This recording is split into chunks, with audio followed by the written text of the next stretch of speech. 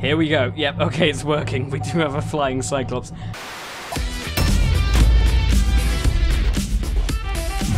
Good day, everybody. My name is Awesomecrunch. Welcome to a video on a Subnautica mod. Now, essentially, this video is going to be on a mod that isn't quite out yet, and it's not finished and it's not open to the public yet, so I've got exclusive access to this, but it is really, really cool. But before we get into the main video, I'd just like to say thanks to Amino, because if you somehow don't know what Amino is by now, they sponsored the channel once before, and this time their sponsorship allowed me to pay for the voice acting for that Subnautica documentary I did, so if it wasn't for them, there would be no documentary. So Amino is an app for both Android and iOS that powers over 1 million different communities, at least one for every interest in the world, including Subnautica, Hollow Knight, and game development. There's loads of stuff to do on there, and the communities are really, really friendly. It includes a front page of featured posts, public chats, quizzes, and polls. There are some really incredible artists on there, and they post loads of really nice looking artwork every day. For example, this amazing looking artwork of the Ghost Leviathan. Amino's community is the ultimate place for high quality Subnautica content, polls, and chat rooms to meet and discuss the game with other fans. I hope to see you there soon. The link in the description will take you straight to the page where you can download the app. Most people don't like sponsorships, but if it wasn't for them, there would be no documentary, so I'm really grateful for them for sponsoring this video. So actually what we're going to be doing today is having a look at this mod. And as I said before, this mod is not open to the public yet. This is still a work in progress. It's very, very early. It was only created yesterday or today, I think. It's seriously not finalized.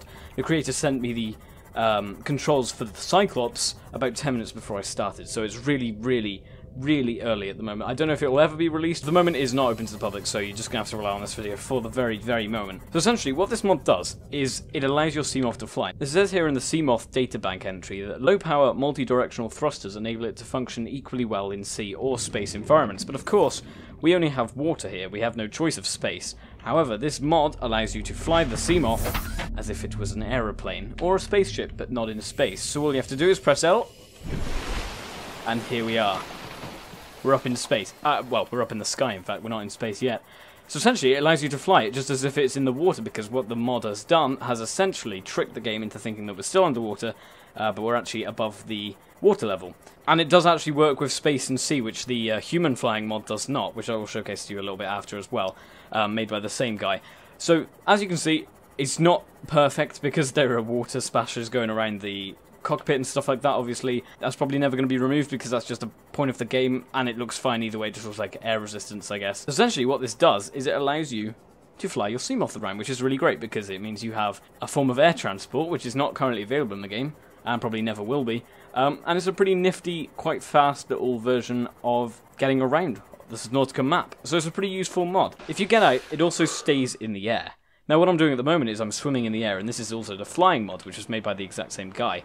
Essentially what this means, you can park your SEAMOTH in the air next to a sky base, for example, which is what I've been doing in my live streams recently. You can have a sky base that goes up into the sky, and then park your SEAMOTH next to it as like a docking station, which is really cool because it essentially functions now as an aeroplane, or something of that kind. Obviously this doesn't make any physical sense because it has no wings or anything like that.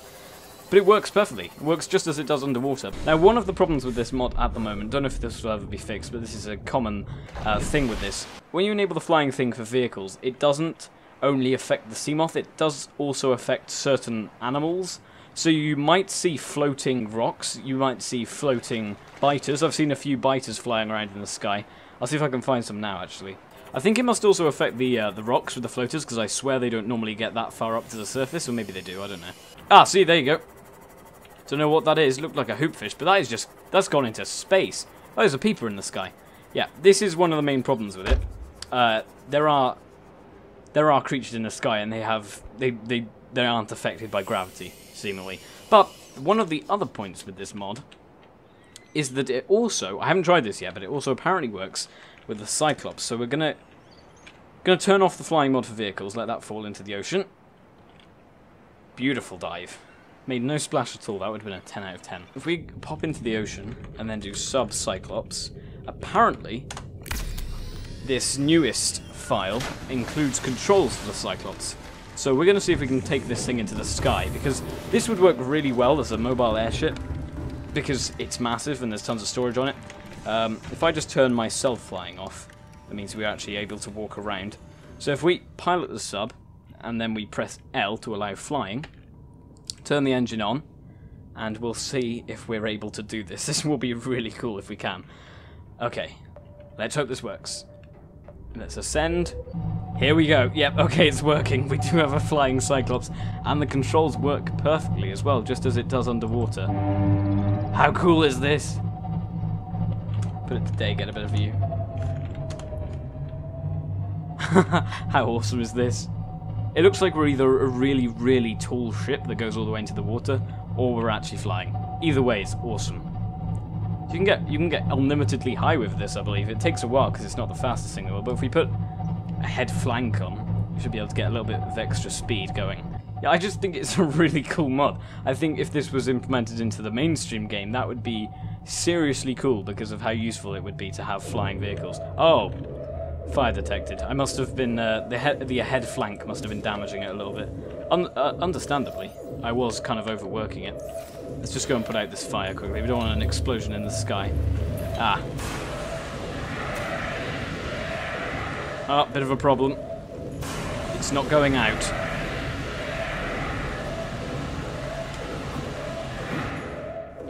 Is it gone?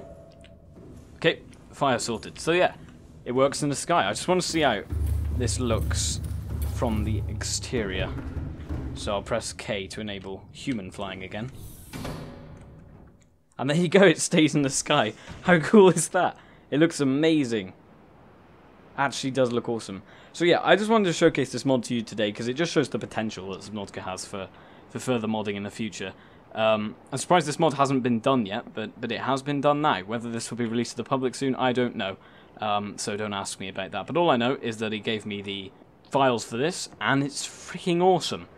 So yeah, tell me what you think of the mod in the comments below. I'm sure he'd like to see your feedback on it, anything else, but whether it's going to be released at some point, I have no idea. So I'm going to leave this video here, guys. If you did enjoy the video, please give it a like. If you're feeling really, really generous, subscribe to Crunchy Day. But until next one, I'll see you guys in the next one. Ciao, my friends.